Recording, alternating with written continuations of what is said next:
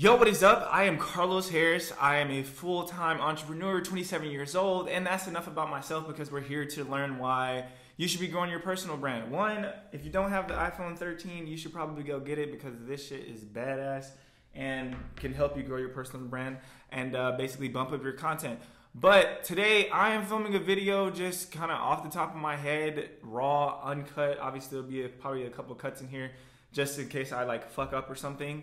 And something like that. But let's talk about the importance of growing your personal brand and what it can do for you. So I've been working for myself for coming up on 5 years. I started off just posting pictures on Instagram like everybody else. No intentions of ever going into this as a career. It was just something that I like to do because I like to take pictures of my outfits. I like to go out and create with my friends. And I felt like that was my creative outlet at the time. And I just really had fun doing it. And 5 years later, it has become my full-time job, and I now understand the ins and outs of what your personal brand can do from you and what you can actually develop. So building a personal brand. What is a personal brand? Obviously, you are a person, and building your likeliness can lead to other opportunities that can create a lifestyle for yourself and just continuously open up new doors that you can explore and go do countless amounts of things, or I don't know if it's countless, endless amounts of things that can create a lifestyle for you that you've always wanted. So for instance, I started off on Instagram posting pictures. I grew my personal brand mostly because of football. Back in the day, I played at the University of North Texas, put up some numbers there, did my thing, but didn't really work out as usually sports do or don't for people. And I ended up chilling on my sister's couch for a couple of months and then getting into my blogging and stuff. If you want to hear more about that, I have other videos that talk about it. But I got my first paid opportunity back in 2016-17 from Puma. I had about 20,000 followers, and Puma reached out to me and basically was like, hey, we'll pay you $500 to post a picture on your page. I honestly, full transparency, thought the shit was a scam. I texted my dad and I was like, yo, bro, like Puma just hit me up and said, yo, we want to pay you to post a picture on your page of these new shoes that we have, which I still have those shoes. I should probably get them. Hold on. I couldn't find the shoes, but I know they're around here somewhere. So if I do find them, we will go back and revisit that topic. So Puma hit me up. I ended up shooting for Puma and I was like, yo, like this is crazy that people are paying people to post things on Instagram. And at that time, nobody was really into the blogging aspect of things. And I just kind of took it as like, okay, cool. Like I got paid for this.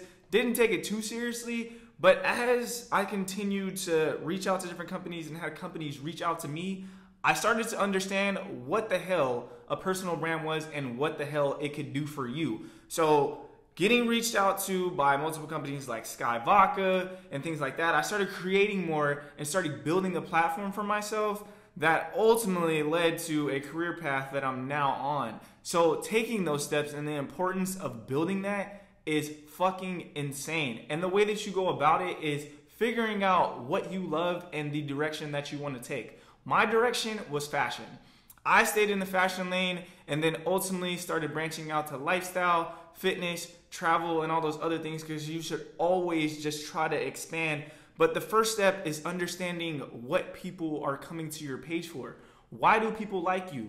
Take a second, write down, pause this video, and write down why do people follow you? Is it for motivation? Is it for entrepreneurship? Is it because of your makeup? Is it because of the travel? Is it because of the type of pictures that you take? Whatever it is, figure that out and stick to that shit. Consistently stick to it. Form a plan for yourself of how you're gonna develop your personal brand to new heights and study other creatives. There's a difference between studying and copying other people. Studying other people is taking time to analyze their page, see what works for them because they may be in the same niche as you, and taking some of that information, going back and applying it to your personal style of photography, makeup, fashion, whatever it is. You can take blueprints from other people and create your own blueprint. There's nothing wrong with that, but there's something completely wrong with stealing things from other people because you do want to be your own person because at the end of the day, the topic is building your personal brand. So once you figure that out, it's all about consistency. Putting out quality content. You don't want to put out shit that isn't of value to other people or something they can't get anything from. So nowadays, we live in a world where everybody can fucking dress because The world's just easy to dress. You got fast fashion, you got alternatives that look like high-end things. What else can you do outside of just dressing nice to entice someone to keep coming to your page?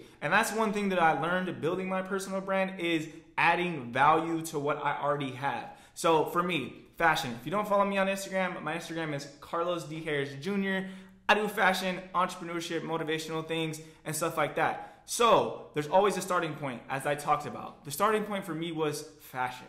The reason people come to my page and aesthetically want to stay on it is, one, the fashion aspect. But as you get to know me as a person, and as you start to watch my stories, and as you just follow me for years at a time and have seen my growth, you understand that the fashion really isn't like my main focus. My main focus is on making you be the best version of you. Whether it's waking up early in the morning, going to the gym, motivating you to get spiritually better, mentally better, is something that I've started to talk about a little bit more, because I've dealt with mental health issues, anxiety, stuff that people can relate to. Those are things that add a value to someone's life versus like, oh, Carlos, you have on a nice outfit, which is cool, but at the end of the day, outfits, everyone and their mom can dress nowadays. All they gotta do is go on the internet, put something together, boom, have their friend take a photo, because again, these things right here are basically DSLRs, and you're kind of gonna just, I guess, damn, you're gonna just stick,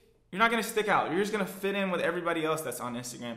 So figuring out what value you can bring someone is ultimately going to skyrocket your personal brand and be able to open up different opportunities. So as I grew my following on Instagram, I started to think outside of the box and how I could use my likeliness to create another career for myself. So as I continuously grew my personal brand in the fashion aspect, the entrepreneurship aspect, and the entrepreneurship aspect came as I became an entrepreneur. So I took people along my journey, and that's something that you should think about too. Letting people in on your journey. People want to see the ins and outs. If you just show them the end result, no one can ever grasp like, okay, what did it take to get there? What did this person do on a daily basis? How did they structure their life to get to where they got? People want to know these things. And the more you let them in on that, the more they're going to be in tune with your life, loyal, and become lifelong followers. No one wants to be like this ghost person that no one knows shit about, and then they can't even relate to you, and you're just another person, again, that can dress on Instagram. Let people in. Like, we all deal with different things. We deal with anxiety. We deal with mental health issues, with social media being one of the reasons why people have a lot of mental health issues, and I've talked about that. But there's always something that someone can relate to, and if you throw up a post, that might motivate another person to change their fucking life. I've seen multiple times where people have hit me up and be like, yo, bro, like that story post really meant something to me, or like a tweet or something that I put out that really touched me, or me just sharing like what I'm going through at the moment can help someone else. So being vulnerable and being open with other people is gonna ultimately grow your personal brand and build a connection with your audience. I feel like a lot of people miss that connection aspect with their audience because they're too focused on making sure that like no one can really tap into their life. But at the same time, I feel like the thing that people really respect, and I'm speaking on like my personal experience, is me sharing my life, from one, sleeping on my sister's couch, to damn near being an alcoholic, going out drinking, doing stupid shit, and transitioning my life to a more of a structured feature. I'm not like a perfect person whatsoever. I still have a lot of stuff that I deal with internally, and I'm still working on those things, and people are able to see the progress that I've made and tap into that. So not to like dive too far into that, because I know I can talk a lot, but being relatable. Being relatable is going to ultimately build your personal brand and build a loyal audience. A loyal audience, like on YouTube, people are loyal on YouTube. People on Instagram bounce the fuck around and find new people all the time, because like it says in the title, it's very instant. You come to YouTube to sit down and get value from things, to learn things, and this is just more of a viewership platform that I feel like, one, you should grow your personal brand on here too, as well as Instagram, TikTok, and whatever platforms that there are, and just continuously relate with people. On top of relating and doing those type of things, you gotta put out quality shit. If you got a camera, a DSLR, cool. If you have an iPhone 10 or up, that's great. You don't need a DSLR to have great photos. It's all about figuring out what your angles are, the best lighting, and then editing your content. So putting out that quality content is going to boost your personal brand and grow you to new heights. And building those personal relationships with the brands that you work with long term goes further than doing one-off partnerships. I can't preach that enough. Let me repeat it. Building relationships with brands long term is way more important than doing one-off partnerships, because you want long-term money versus the short little like cash they're gonna throw you. I would rather make $30,000 from a company over the course of the year than get like $10,000 for one post. I'd rather have consistent money coming in, and that's what comes with building your personal brand and building those relationships with those people. See, that's why I should have turned off my phone. My boy Ron calling me. Hey nigga, I'm filming a YouTube video. You ugly, you in the middle of my shit. Call you back. After you have established yourself and figured out exactly what type of niche and what your audience comes to you for, now it's time to expand. Expand to new opportunities. So with my personal brand and building a presence for myself on social media, I am now at 136,000 followers. I started a marketing company. And I started a marketing company that was fueled by my personal brand. I got my first client because of what my page aesthetically looked like. I had no case studies. I had no experience in doing other people's content versus just doing my own. But again, they looked at my personal page and was like, okay, if this guy can do all this high quality content for himself, why can't he do this for my business? So I got an opportunity to get my foot in the door with a company called Grab a Green. They are a chain restaurant. I worked with the individual owner, and we ended up getting our first food client, executing for them. Did I make a ton of money off of that? No, but it was my foot in the door to get myself and my portfolio built in a new field just from building my personal brand and having a presence on social media. I know a lot of people are like, well, I'm not a social media person and blah, blah, blah. That's cool. That is great and all fine and dandy. But the world that we live in, the first thing that people look for is, hey, what's your social media? Whether it be a model casting, blah, whatever it is, people want to know who you are and what type of presence that you have online. So focusing on that, it's like an online portfolio. Build your portfolio so when someone comes to your page, bam, instantly, they don't have any questions that you can go do the job. So he looked at my personal page, I got the job for that, and ended up getting the next door neighbor, which if you guys are familiar with Pure Bar is a nationwide thing. They do like the bar work and all the rest of that stuff. We ended up working with that individual owner down in Dallas, Texas too, in Addison, and getting another client. All this shit stemmed from my Instagram. And a lot of people back then didn't understand why I took Instagram so seriously or why I took social media so seriously. It's because I saw a vision for myself down the line based on what I could grow for myself personally. People will trust what you have going on the more you build your personal brand. You don't have to explain yourself to companies if they can just go to your page and see, okay, this person's did this work with this company, they've done this work with this company. Imagine me walking into an interview and they look at all of our social medias. I've worked with Nike, Foot Locker, Puma, Reebok, whatever it is, and this is like a Foot Locker job that we're trying to get or some shit. And you walk in, you show your social media, and there's nothing on there, and you haven't shown anything, and it just basically is just some bullshit on there. I'm gonna get the job because my personal brand is better than yours. As shitty as that seems, my personal brand outweighs yours. I'm getting hired, and that's the importance of it. People lose out on jobs just because they don't have a personal presence. Now, if you're building a company, a lot of people like to be behind the scenes, but the great thing is, if I build my personal brand, it's going to flow over to my company, which leads me back to my marketing company. I've built personal relationships with brands like RTA. RTA used to send me just regular clothes. I used to rock it. I ended up meeting the owner, Eli and David, in LA maybe like 6 months ago. Sat down, have a conversation with them. We shot their men's fall winter 20, and then we shot their men's fall winter and women's 21 this year. And you want to know why? It's because of my personal brand. I was able to, one, build that relationship with them, and then two, have that type of mutual respect and that trust that I'm gonna go out and execute what I need to do just based on the work that I've shown them and shot on my personal page. So again, your personal brand will take you a long fucking way. And here's another example. I have a photography studio.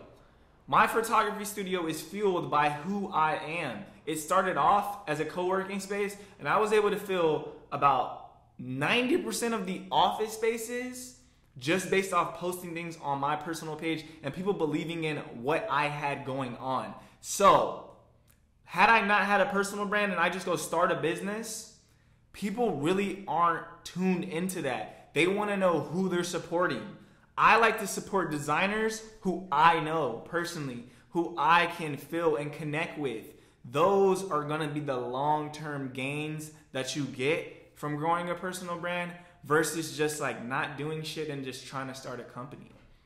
I feel like they go hand in hand. Yeah, you can have a successful company without being a known person whatsoever, but it's a lot easier. Just look at these celebrities, like just for example, Kylie Jenner and Kendall, blah, blah, blah. They start things, or Kim Kardashian, they start shit like Skims. Bro, that shit is spandex. Spandex. Imagine your friend starts the same exact shit 10 years before, gets the same color palettes, the same quality, all that shit, and just tries to go out and sell it without having a personal brand attached to it. They're not going to sell shit. The reason the Kardashians sell shit is because of who they are and the personal brand that they built for themselves. So focusing on building a presence for yourself and making a name for yourself in whatever field that you're in is one of the most important things to starting your career path or just building businesses in general. I've seen success in it. I've seen my friends have success in it. It just all comes full circle, and it's something that people really, really have to focus on. And they don't want to do it because it's a lot of work. It's not easy building a personal brand. It takes time, effort. It takes years of work. And it's even harder now because everyone's trying to do it. Luckily for myself, I got in the game kind of early and was able to, hit the ground running and shit. But it's not to say that you can't jump in the game and you have a different angle that you want to approach with this whole building a personal brand and then taking it to new heights. And then building your companies as well. But I honestly think that a lot of people really, really just miss this part of it, and it kind of tanks them from growing to where they could potentially grow. I still have a lot of work that I have to do as far as expansion, because I've seen myself get content in some areas because I have built a personal brand for myself, but I don't feel like I've tapped into everything.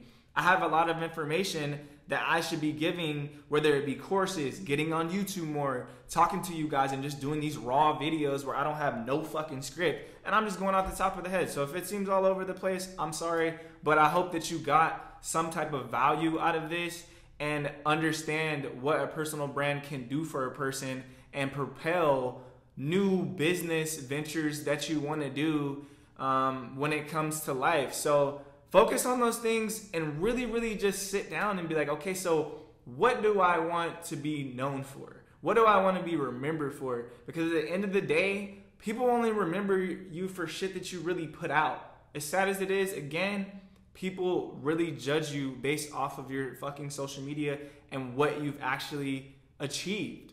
You can be a great person. You can do all these, great, kind things in life, but at the end of the day is what have you had for me? What have you done for me lately? Bringing value to a person's life and adding value to a person's life is super, super important. And just focus on that. Build your fucking personal brand. I want to see everyone kill it. I need to work on not cussing so much because I probably dropped a couple of F-bombs in here. But that's okay because I'm just here to talk, give people information, and really just be myself.